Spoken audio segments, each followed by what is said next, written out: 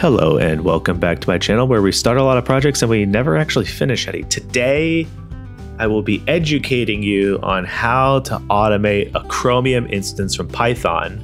It just so happens that today, the browser in question is the Brave browser. And when you automate certain functions in the Brave browser, you accumulate basic attention tokens. So while I am educating you on how to automate and connect to the Chrome browser via the Chrome driver from Python and how to perform some basic functionality, just note that this would definitely be against the terms of service of the Brave browser and also the website that we'll be testing on, twitch.com, likely also against their terms of service. Purely educational here, right? So let's go through this step by step. First things first, you do need to go to the Chrome driver.chromium.org downloads page. There's a link inside of here. You need to identify what version of Brave browser you have. So in my case, I have Major 108. And so I downloaded that Chromium driver and I placed it inside of the root. So I do have an executable that I downloaded and put into the root. I didn't want to include that in the repo, so you have to go get it yourself. That's really all you have to do. Other than that, you can just straight up just start executing this. What are we going to achieve? What's the objective here? The objective is going to be, we're going to emulate 3 functions in the Python script. And then there's one function that we would need to emulate outside of the Python script to get the full automation, test automation, feature functionality to really command and control a Chromium browser, right? So first we're going to emulate opening and closing tabs. Then we're going to emulate clicking on some UI controls, and then we're going to emulate navigation, and we're going to drop in some randomness, right? The Brave browser, just so you know, there's from a testing perspective, there seems to be some additional functionality or some additional validation that it goes through. I think it's looking for organic HID device behavior, like mouse movements, like legitimate HID movements coming in from the port, the serial port. So I couldn't find a way to emulate that in Python here, but I did find a way. I just got a $4 Raspberry Pi Pico off Amazon, and then I provided you this script. You can straight up just download and install CircuitPython onto that Pico, which, by the way, here's a video link on how to do that yourself. And then you just put this script on there, and then this emulates mouse movements as an HID device. And so that seems to be all that's required to fully automate a Brave browser. So let's just run through it. So first things first, you're going to need Selenium and requests installed. So there's that. We're going to bring in all of our imports. We're going to set all of our variables. You really don't need to adjust these. These are pretty generic for the Brave browser, but they're there if you need to adjust them. Here we're going to create a launcher and we're going to launch the Brave browser. And now we are going to connect to the Brave browser. So it's already got a Twitch channel open, and we're going to go ahead and perform a test navigation out to Google.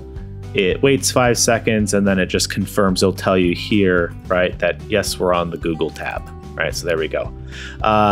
Important, popping tabs via Selenium seems to be the only way to do it is to actually invoke a JavaScript to go and open a tab, which is technically a pop-up. So from google.com, to use this script, right, from google.com and twitch.com, you will need to go and accept pop-ups from those 2 domains because we will be invoking pop-ups via JavaScript.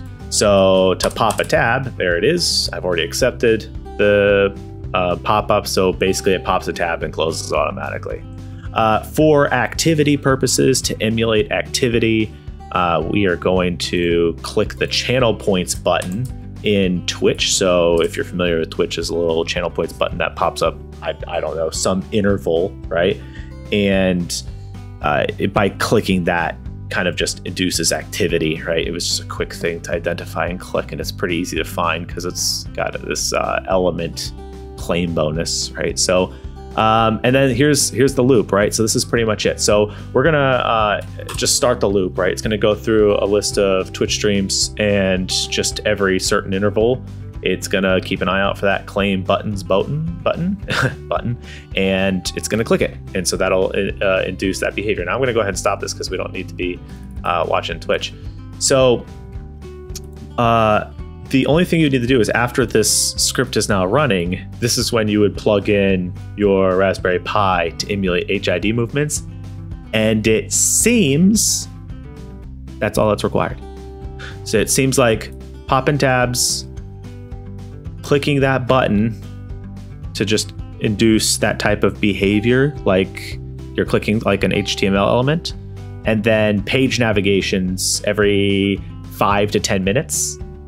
That seems to be all that's required, plus the HID mouse movements, which in this case, I mean, all we're doing is we're moving up and down and diagonally every 10 seconds. It seems like that's all that's required to trick the Brave browser into believing that there's somebody using it, and therefore it should deliver pop-ups. By the way, interesting fact, to claim a Brave reward, you don't actually have to click the pop-ups. You don't have to open the ad. It just needs to pop up in your system tray as a little notification. That's it. And just by having it pop up and then decay out, go away on its own, the Brave browser rewards you. So that'll be interesting to see. Maybe Brave will respond to this video and say, oh, you know, who knows what they would say actually, because you're not actually viewing the ad. So an advertiser paid for you to see that ad, but you never saw the ad, right? So, I mean, at the time of recording this, if you go and like check out the basic attention token, it's basically dropped 90% over the year. So who knows which direction it's going to go. Maybe their investors are onto it, that it's not a complete Web3 product. I don't know. That's my opinion. I feel like a lot of what they're doing can be accomplished in Web 2. I'm not feeling the Web3 magic, but you know, maybe I'm late to the game. Maybe a lot of people already know this, but it seems like just popping tabs, clicking on UI controls, and navigating with a little bit of randomness and simulating HID behavior.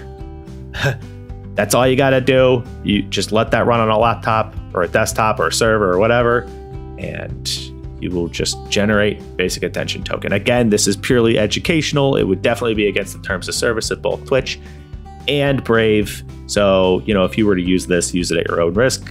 Maybe you learned how to do this for a career and you're doing test automation as part of your job. Maybe that's what you should be taking away from this. So anyway, thanks for watching. Talk to you later.